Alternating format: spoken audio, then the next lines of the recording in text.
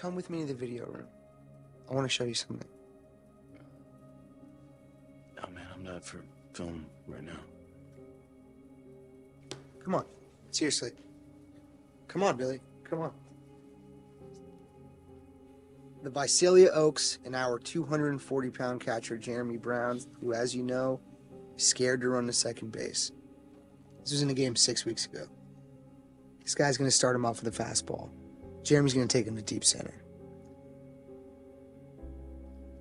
Here's what's really interesting, because Jeremy's going to do what he never does. He's going to go for it. He's going to round first, and he's going to go for it. Okay? This is all of Jeremy's nightmares coming to life. Oh, they're laughing at him. And Jeremy's about to find out why. Jeremy's about to realize that the ball went 60 feet over the fence. He hit a home run and didn't even realize it.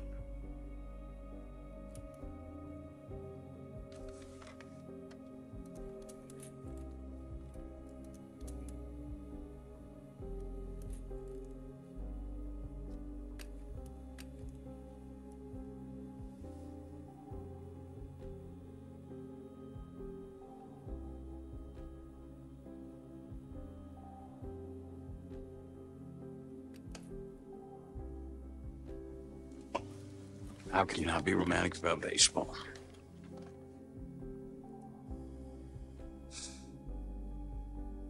It's a metaphor. I know it's a metaphor.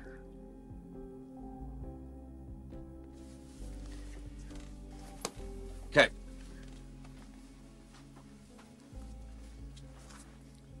Pete, you're a good egg.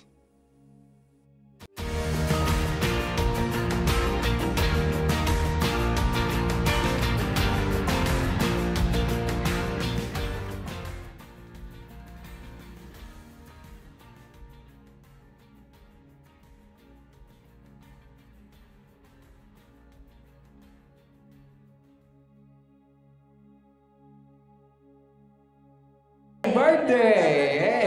Hey. It's a good day. We get to celebrate God's faithfulness and who He is. It's one of my favorite movies. It is Moneyball. It does have some language, so if you take your kids, you got to guard their ears a little bit.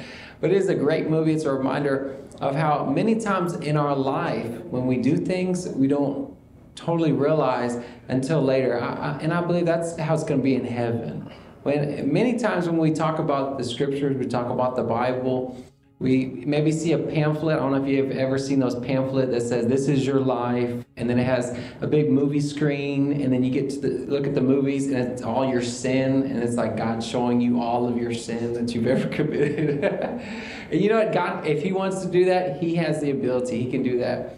You know what the scripture tells us? He says, He has casted our sin as far as the east is from the west. He has forgiven us. He washed us clean. That sin is a picture of Jesus. When He died on the cross, He became sin on the cross. And then what do we got right there? We got the empty tomb. We got the empty. So the empty tomb is a reminder, hey, God's not bringing it back up.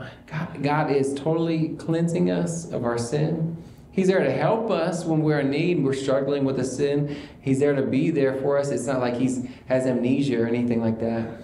But He chooses to say, hey, I've forgiven you. I've made you to be a new creation. And that's who we are today. And so to me, when I think of that Moneyball scene and that episode when they show the clip, it's a reminder of how God is.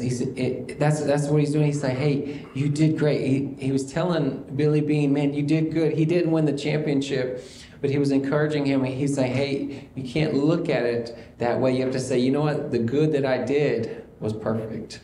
I don't have to be the best. There's always going to be someone who's more handsome, Brad Pitt. You know, if I had to get somebody to be like my life, I'd choose like Morgan Freeman. You know, get that deep voice, maybe be over my life.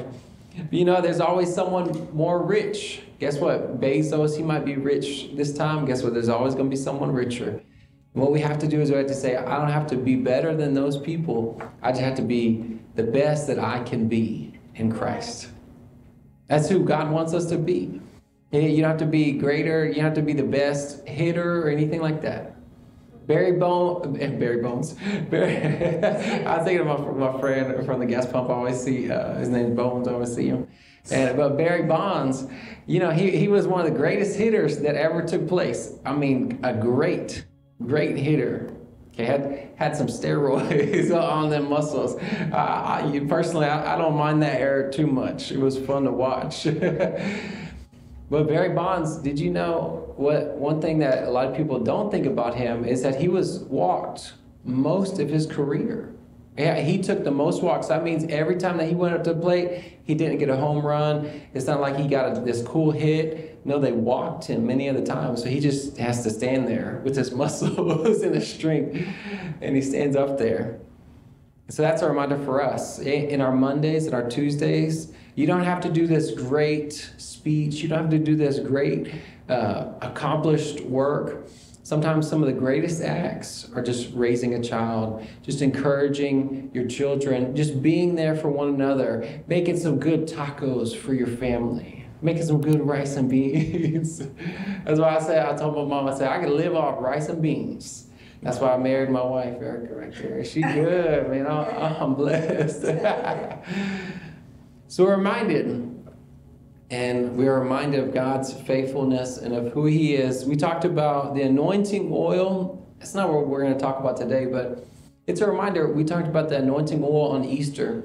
And what's so beautiful about oil, and what's a huge blessing, is that it is different. If you put that anointing oil over water, what's going to take place, it's going to be different. And that's what God has done for us. We're different. We're not like the world. We're not like Babylon. And so if you have your Bibles with you, you can turn to Daniel chapter 4, and we're reminded of that. So Babylon, the word Babylon means confusion. It was an enemy of Israel. That was one of the worst enemies. Every time Israel would do something bad, then Babylon would come in and they'd go and oppress the people. They'd bring them into exile. And then they turn to the Lord. God bring in a prophet. He'd bring in like Samson, and Samson go terror and attack, and then the nation of Israel was able to be prosperous and be blessed. And so we have to have a remembrance that God makes us different. So for this message today, I could have chosen anything to share with y'all today. I chose any chapter in the Bible, but I said, you know what? Let's do something different. And so today we're going to be talking about the king who ate grass. Not lettuce. You can have some lettuce if you want. The king who ate grass. Oh, Nebuchadnezzar. I think he's a great character to look at because it shows us how confused the world is. It shows us a reminder of who God is, that He is the one who's faithful. So just as here at High Five Church, we say we teach so that you highlight your Bible more. So one of the areas of that, if we're going to follow that, it means that we teach some things that you haven't highlighted yet. So guess what? Daniel chapter 4, I don't know if you've ever highlighted anything.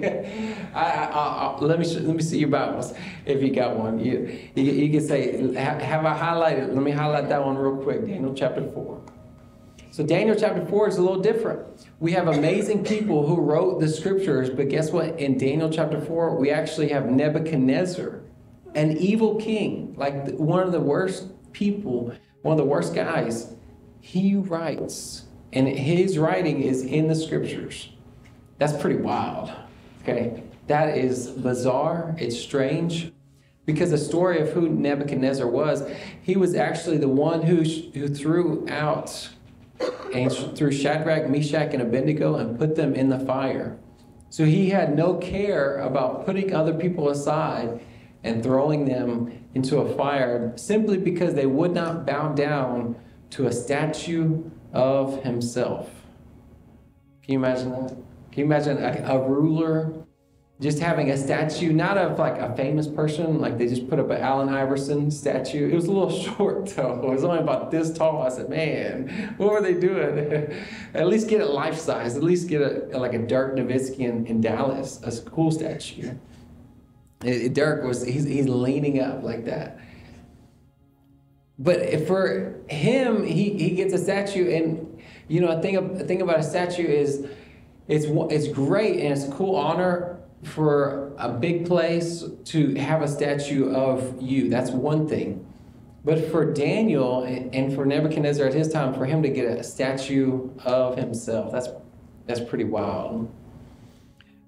So in Daniel chapter 4, we read many things, and we are reminded of God's faithfulness, how he takes care of us, how he guides and he directs us. So in Daniel chapter 4, we can see the faithfulness of God. We can get a lot of confusion, but it's the Lord who is faithful to us. He says, it's on the screen, I'm just going to read it. It says, Nebuchadnezzar, the king, it's verse 1, the king to all the peoples, nations, and men of every language that live in the earth, may your peace abound, and may it seem good for me to declare the signs and wonders for which the God Most High has done for me. How great are his signs and how mighty are his wonders. His kingdom is an everlasting kingdom, and his dominion is from generation to generation. Isn't that good? God is the one, he's the one who gives us from generation to generation. He's the one who encourages us. And so as we looked at the scriptures, we're reminded of what took place. What is Nebuchadnezzar famous for? He's famous for destroying Solomon's temple. The great temple that Solomon built. He got extravagant things. That's like my dad. My dad didn't have one lawnmower, two lawnmowers, three lawnmowers. We took about 8 or 9 lawnmowers to Oscar, my lawnmower guy, and I just gave it to him. I was like, do you want these? We need to get rid of them. It was extravagant. It was a lot. I was like, man, 9 lawnmowers? It's just a lot. Extension cords. How many you want an extension? Here, take extension cord.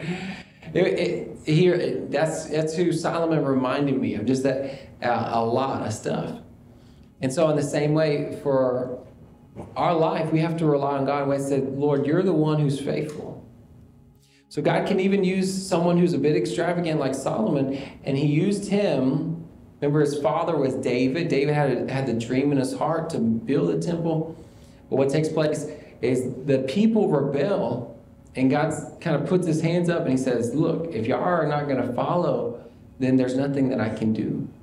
God's their leader. He's trying to lead them and direct them. But ultimately, a leader cannot control the people. God would have to make them to be puppets and just force them to do this.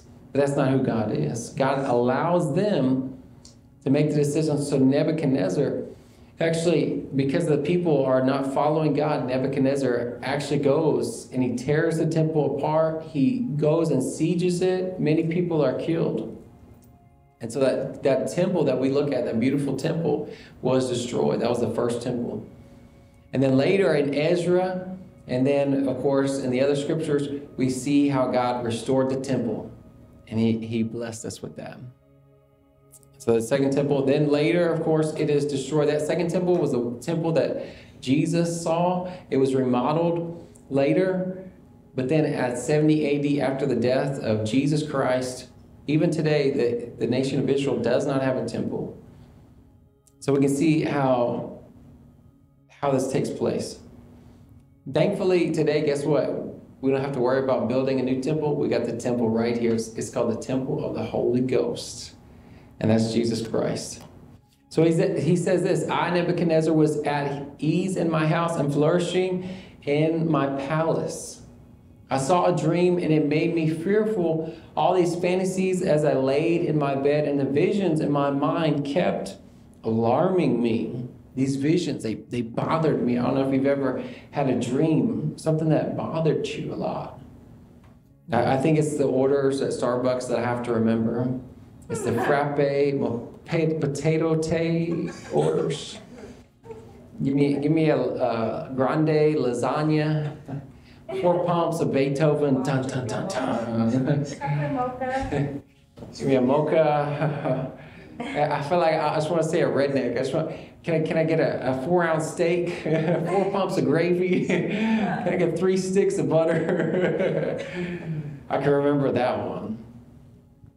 But these dreams are bothering, and that's what takes place when someone doesn't follow after God. It doesn't mean that you're never gonna not be awake at night. It doesn't mean that you're just 100% of the time you're gonna go through a perfect sleep. But it's a reminder. It's the Lord who gives us good rest. The Bible says that it's the righteous, those who know that they're righteous with God, they sleep in peace. And there's a scripture for it. I don't have the verse, but it says, He gives to His beloved in His sleep. He gives, in other words, it's like God saying, I give you good rest. I give you good sleep where you're relaxed, you're comfortable. As my dad said, he never had a dream. He said, I don't know what you're talking about. I don't know if you're dreaming. I thought he was joking with me for a long time, but that's what he said. That was his word. He said, I never had a dream. I don't dream. So it's amazing. God is there. He's the one who blesses us in our sleep. He's the one who comforts us in our sleep. He gives to us. He blesses us. Even if you don't have a dream, you say, I don't dream lately. It's still God can give you that good sleep. He can still bless you. So what does he dream about? What is his vision? He dreams of a tree that grows large. I'm just going to read it. It says, the tree grew large and became strong, and its height reached to the sky and was visible to the end of the whole earth. Its foliage was abundant, and its fruit was its foliage was beautiful, and its fruit abundant. And there was fruit and food in all of it. The beasts of the field found shade under it, and the birds of the sky dwelt in its branches. All living creatures fed themselves from it.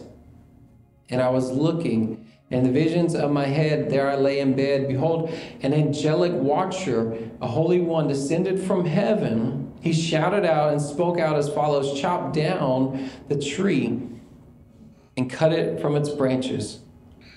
Strip off its foliage and scatter its fruit. Let the beasts flee from under it, and the birds from its branches. Yet leave the stump with its roots in the ground, but have it with a band of iron and bronze all around it.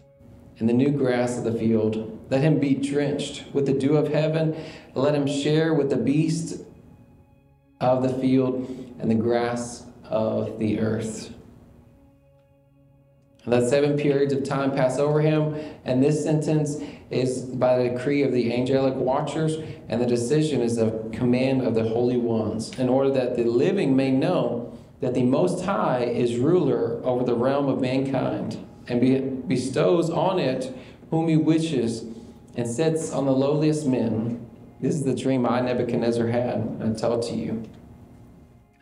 So what takes place later with Nebuchadnezzar is here's a man who went and really did a lot of destruction and went and attacked the Lord, attacked the nation of God.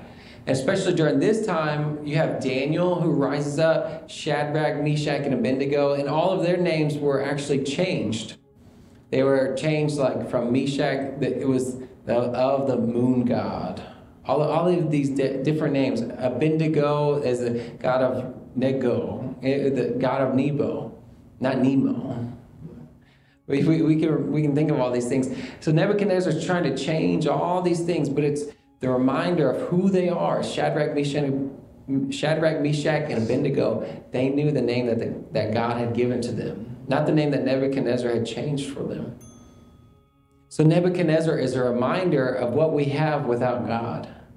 It's a reminder of what we have with the Lord.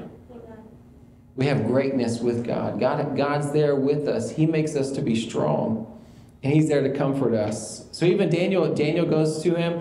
He tries to encourage him, and he's appalled, and he's shocked by everything that the king is talking about. But all the people, all the people who could interpret dreams, they did not give the king an answer. And even right here, these are some images of where Babylon would have been during that time. That's what many speculate. And so we look at this and we see how Daniel was able to actually speak the truth. He gave the bad news to the king, because all the other people, they were like, oh, we don't know what your dream means, because the dream was bad news for him. Here he had been against the Lord and doing things in the wrong way. But it's the Lord who's bringing strength, the Lord who's there for him. So here's Daniel, he's taking care of him. And what takes place is Daniel explains to him that you will be driven out from mankind, and your dwelling place will be like the beasts of the fields, and you will be given grass to eat like cattle and be drenched from the dew of heaven. And 7 periods of time will pass over you until you recognize that the Most High is ruler over the realms of mankind and bestows on it whom he wishes. For some, they would look at this, they would say, well, God is always in control of everything. And I think there's a difference between God saying God is not in control, which means like 0, and then there's a difference between saying God is 100% in every situation. He's controlling everything. I think what we see throughout the scriptures is not a definite number. I'm not here to give you 50, 99.8, 34%.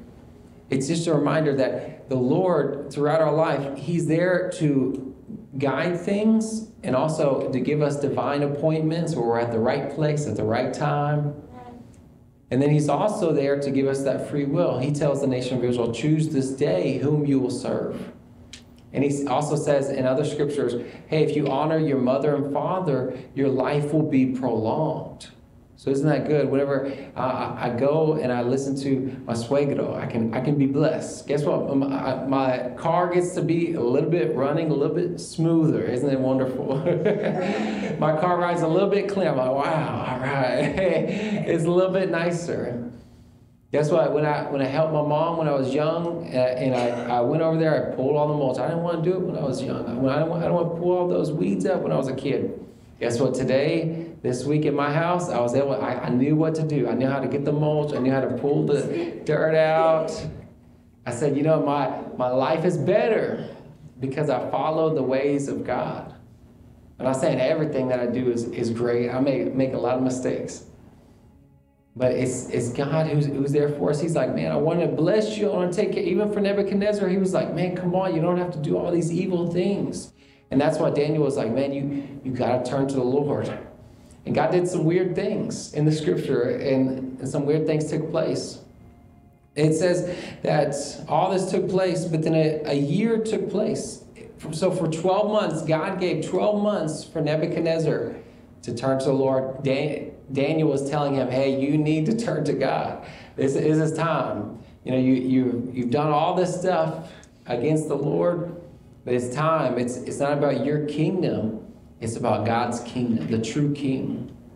He was serving every other place, every other god, but it was the Lord that was guiding and directing out. And so all this took place. It's in verse 28. I'm just going to read it.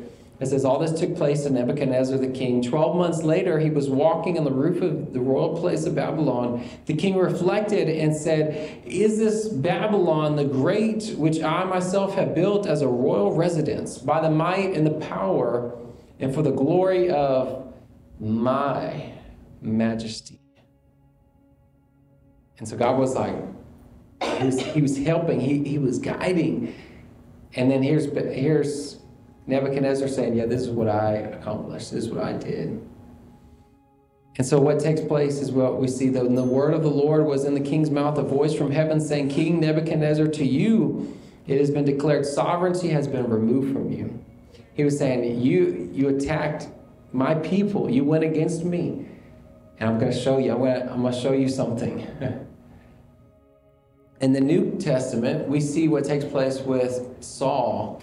With Saul, actually, God took the eyesight and shone a light on top of Saul to where he saw it.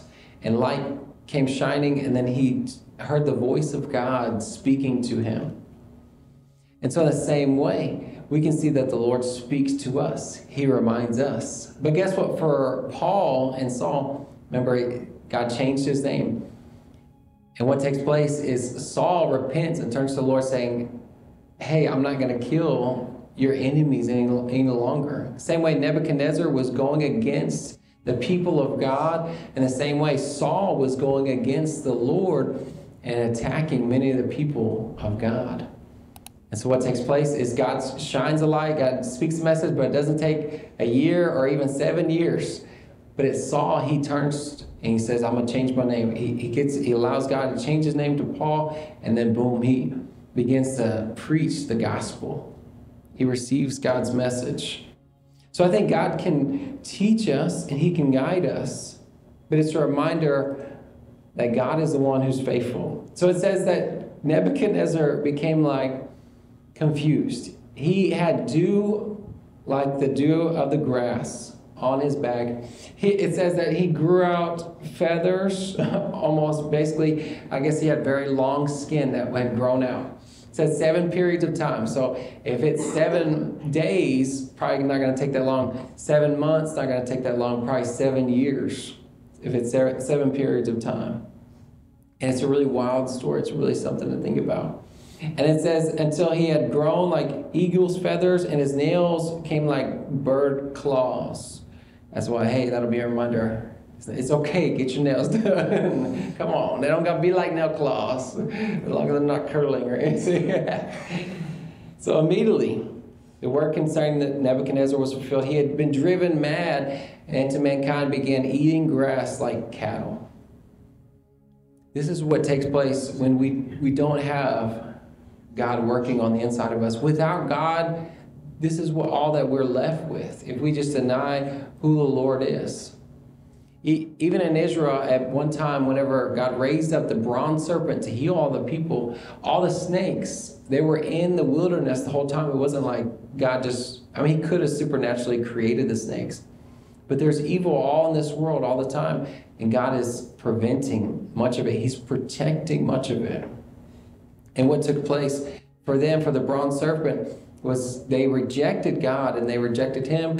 And so then the fiery serpents went and they found them. They got the snakes and they got bit by them. But even then, God was providing for them and showing them. So I'm thankful we live in a new covenant. Guess what? We don't live in Babylon. We're not going to go crazy. I don't believe that's what God's going to do to us. But I believe it is an amazing story to be in remembrance and to say, man, thank you, Lord, for my mind. And God gives us a clear mind. God helps us. We don't have to be like cattle eating the grass. Thank you, Lord.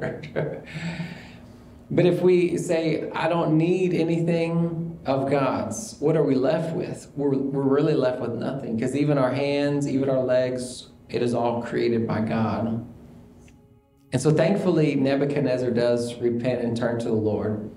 And we're reminded in 1 Corinthians 14:33, for God is not a God of confusion, but of peace. And as in all the churches of the saints. Isn't that good? He brings peace. He brings order to our life. And I'm reminded of this right here. Just as Jesus, what does he do in the new covenant? He commanded all the people to sit down in groups on the green grass.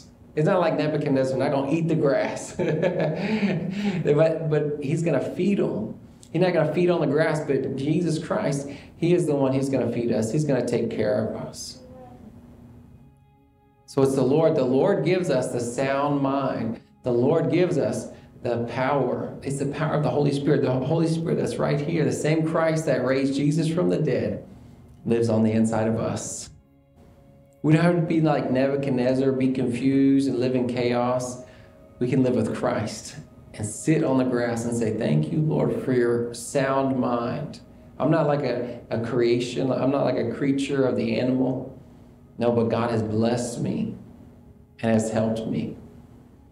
And so I know we may look at this and say, man, God, that was kind of mean. That was mean. Well, Nebuchadnezzar did a lot of mean stuff. He did a lot of mean stuff. Even that, he didn't allow it for eternity or anything like that. But it was just for a period. And the final last 2 verses, we're going to read these and we're going to conclude this sermon. So we're reminded of God's faithfulness. And it says this, at that time, this is Nebuchadnezzar speaking up, Because notice the whole time he has the ability to turn to the Lord. He has the ability to turn to God. But God was like, look, no longer, you're not going to attack my people. You're not going to go against them. I'm going to protect my people. And how great is the empire when your ruler can't even go and do anything, accomplish anything, is go over there eating grass. Isn't that amazing? It shows the strength of Jesus Christ. It's like I can make your enemies, they just be like eating grass. Like, come on, how great is our God? He uses the foolishness to confound the wise. They would think, man, Nebuchadnezzar, you great warrior, you're awesome. And God was like, hey, I gave you that brain. I gave you that strength. I gave you that stomach. I gave you those muscles. And he was reminding Nebuchadnezzar, saying, hey, you're not going to mess with Israel no longer. You're going to redeem them. And what later takes place is Israel is brought in. After 70 years of exile, they're brought back into the nation. And God takes care of them. So isn't that good for us? God's going to take care of us. He's going to be there for us. So Nebuchadnezzar, he says this, and finally, at the end of that period, I, Nebuchadnezzar, raised my eyes toward heaven, and my reason returned to me. Isn't that good?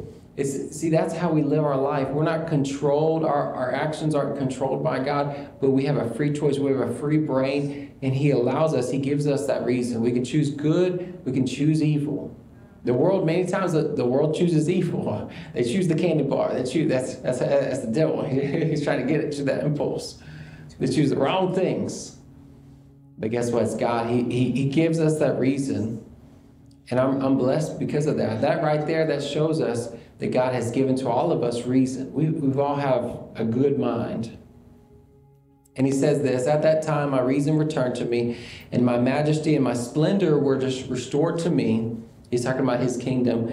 And the glory of my kingdom, and that my counselors and my nobles began seeking me out, so that I was reestablished in my sovereignty. And surpassing greatness was added to me. I, Nebuchadnezzar, I praise, exalt, and honor the King of heaven, for his works are true, and his ways are just, and he is to humble those who walk in pride. God's able to give grace to us. God blesses us. That he doesn't want us walking in confusion, to be like Nebuchadnezzar, just eating grass, but he wants us to have a sound mind, a smart heart. And he wants us to just be like James. James chapter 4, verse 6 says, but he gives greater grace. Therefore it says, God opposes the proud, but gives grace to the humble. Isn't that good? Everything that we have on this earth, as great as we have, the greatest things that we own, greatest accomplishments that we can make, it's only because of Jesus Christ. How are we blessed today? Under the old covenant, it was all by works. But under the new covenant, it's a greater grace. It's God gives grace to the humble. We just freely say, Lord, we are in need of you. We have sinned. We've made mistakes, but we need Jesus. And that's what he does for us. He takes us out of Babylon. We got to leave Babylon, leave that place of confusion, and be blessed. So a reminder of God. He doesn't give us grass. He gives us grace. Gives us grace. It says the grass withers, the flower fades, but the word of the Lord stands forever. So can we do that today? Can we be reminded of God's faithfulness? Let's pray. Lord, we thank you for your faithfulness. We thank you for all that you are. Lord, we thank you for these stories. They're stories to benefit us, to remind us of who you are. Lord, even Nebuchadnezzar, as he went through that weird, wild time where he was just eating grass. Lord, we're reminded that you don't have us to be confused. You give us a sound mind. You give us reason.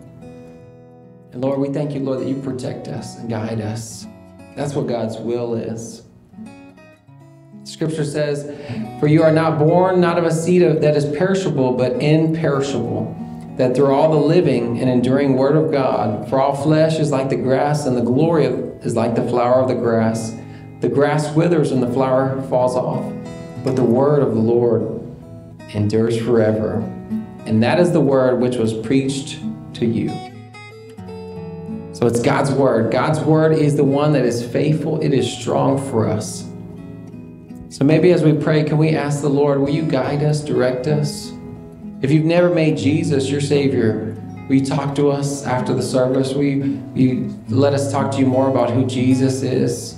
Ask questions about the Bible. Why does Nebuchadnezzar eat grass? Why did these things take place? Why do we see these things take place in the scriptures? Ask God and He's going to answer you. He's going to guide you. For the rest of us, let's just continue to be thankful for God. Can we pray? And just as we pray, I just want us to say it loud and say it proud. And I just want to lead you into a prayer. We're just going to ask God just to guide us and direct us. We're going to say this: Lord Jesus, I thank you for the cross. May you continue to bless us. Lord, continue to give us a reason, to give us purpose. Help us to have a sound mind. And I thank you, Lord, for your healing. Or may we rely on you for our life. Thank you, Lord. It's in the mighty name of Jesus we pray. Thank you, Lord. I just bless every person that's here. I pray you strengthen them and bless them from the top of their heads to the soles of their feet. We can be blessed today that we have a good mind with Christ, a sound mind, a strengthened mind in the name of Jesus, from the top of our heads to the soles of our feet, for all of the days that we walk on this earth. Or will you bless us? Or will you give grace to us? We need it. We need you, Lord. It's in the mighty name of Jesus that we pray. Everyone said? Amen. Everyone said? Amen. Amen and amen. Turn to your neighbor and give them a high five. Y'all have a great Sunday. Enjoy it. God is faithful.